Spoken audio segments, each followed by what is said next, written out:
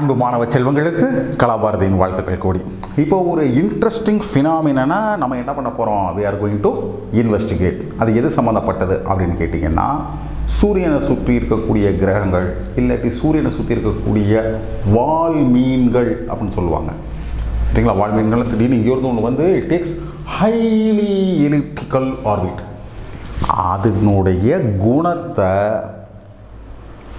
குணங்கள் குறித்து நம்மளால் சிந்திக்க முடிகின்றதா என்பதற்காக NCERTல இந்த புக்கு இந்த ப்ராப்ளம் என்ன செஞ்சுருக்காங்க, எக்ஸசைஸ் கொடுத்துருக்காங்க. நம்ம அதை ஒன்று ஒன்றா என்ன செய்யலாம், ஆராய்ச்சி பண்ணலாம். எடுத்துக்கலாம். A comet orbits the sun in a highly elliptical orbit. It is highly elliptical. Okay, இப்படி கூட சொல்ல முடியாது. ஆக்சுவலாக this takes, இது ஒரு சன்னு வச்சுக்கிட்டிங்கன்னா it goes, சன்னுக்கு பக்கத்தில் போய் it goes away to some distance, say long distance, something like infinity, it comes back. Okay, so this is highly elliptic orbit. Does the comet have a constant linear speed, angular momentum, kinetic energy, potential energy, total energy throughout its orbit? Neglect any mass loss of the comet when it comes very close to the sun. சூரியனுக்கு பக்கத்தில் வரும்பொழுது that will disintegrate itself. That will disintegrate. ஏன்னா சூரியனுடைய ஆகர்ஷ சக்தினால comet, a part of comet will get wither away from its very own as being attracted by the sun. அதை என்ன சொல்கிறாங்க, நீங்கள் சின்ன பிள்ளைங்க தானே, அதை நெக்லெக்ட் பண்ணிக்கோ, அதை விட்டுருங்கன்ட்டாங்க. சரிங்களா? அப்போ ஒன்றா எடுத்துக்கலாம். ஃபர்ஸ்ட் பாயிண்ட் பாருங்கள், அர்த்தம் புரியுதா? ஒரு காமெட்டு சூரியனை சுற்றி வரும் பொழுது அதனுடைய லீனியர் ஸ்பீட் மாறுமா மாறாதா? பிள்ளைங்களா புரிஞ்சுக்கோங்க. நான் ஏற்கனவே ஒரு உதாரணம் சொல்லியிருக்கேன்னு நினைக்கிறேன், மறுபடியும் அதை சொல்கிறேன். உங்கள் கையில் ஒரு நூல் கட்டிக்கோங்க, நூலுடைய முனையில் ஒரு வெயிட்டை கட்டிக்கோங்க, அதை சுற்றுங்க. சுற்றுனீங்கன்னா ஒரே பலத்தோடு சுற்றுங்க. சுத்த சுத்த அந்த கல் நூலும் சேர்ந்து சுற்றிக்கிட்டே இருக்கும். நூல் சுற்றி சுற்றி உங்கள் கையை பக்கத்தில் வந்து நூல் சுருங்கி கல் வேகமாக சுற்ற ஆரம்பிச்சிடும். புரியுதுங்களா?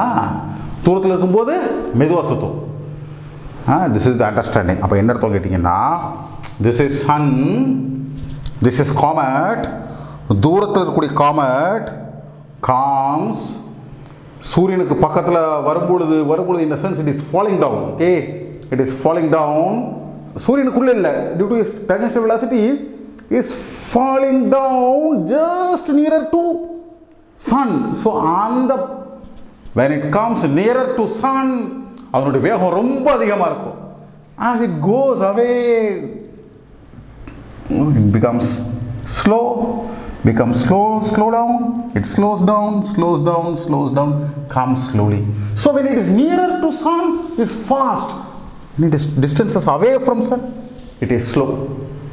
Such is the understanding. So linear velocity is not constant. Second one, angular speed.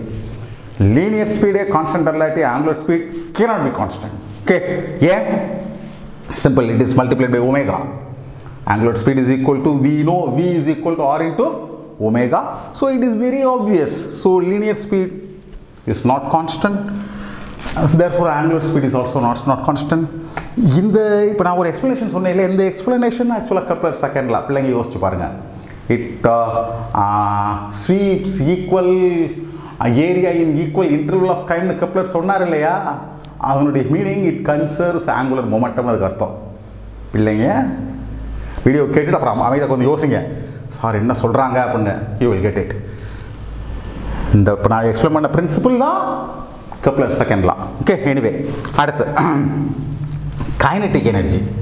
So it is very obvious. நான் தான் சொன்னேன், when comes angular momentum இருக்கு பிள்ளைங்களா, சி விட்டுட்டோம் பாருங்க.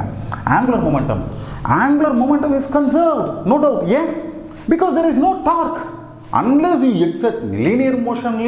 When there is no external force, linear momentum is conserved. Similarly, rotational motion when there is no torque, angular momentum is conserved. Correct? So no constant angular momentum. Kinetic energy, பாருங்க, linear velocity மாறுது. Kinetic energy is half mv square.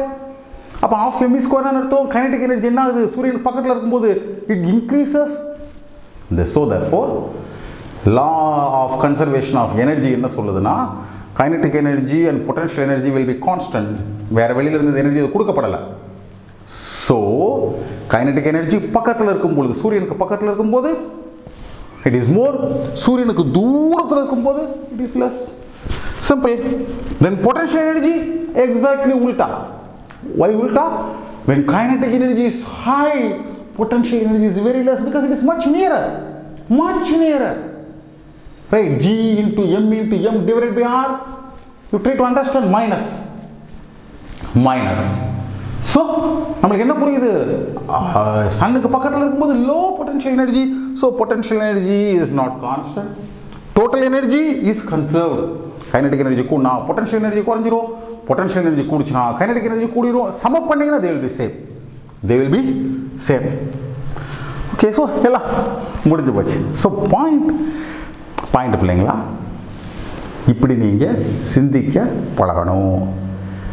That is the thing. இப்படி சிந்திக்க பழகணும். ஒரு given சிச்சுவேஷனில் உங்களால் சுயமாக சிந்திக்க இயல வேண்டும் என்பதற்காக அந்த பயிற்சி கொடுத்தாங்க. ஏதாவது ஒரு விஷயம் இதில் உங்களுக்கு புரியாமல் இருந்துச்சுன்னா கமெண்ட் பாக்ஸில் எங்களுக்கு தெரியப்படுத்துங்க. சேனலுக்கு சப்ஸ்கிரைப் பண்ணுங்கள். தமிழ்நாட்டில் இருக்கக்கூடிய எல்லா பிள்ளைகளுக்கும் கலாபாரதியை தெரியப்படுத்துங்க. பிள்ளைங்களா, உங்கள் அனைவருக்கும் கலாபாரதியின் அன்பு வாழ்த்துக்கள்.